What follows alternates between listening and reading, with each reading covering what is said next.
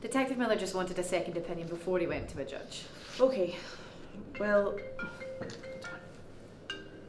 Detective Stevenson? Okay. Send him through, thanks.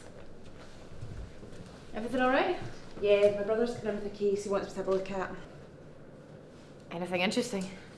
Not really. He just needs a fresh pair of eyes. Oh. Well, if there's nothing else, I'd better get this back to Miller.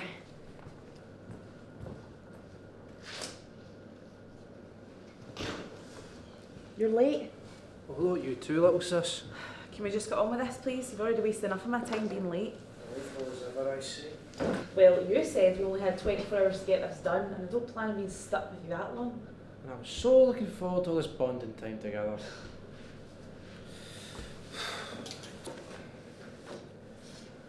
In this folder is everything we know about Craig Matthews, the one who killed my partner, Detective Parker.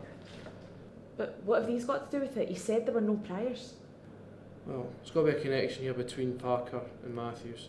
And since we don't think the attack was random, we think it's in these. You sure it's going to be in there? It's got to be. Well, let's get started then.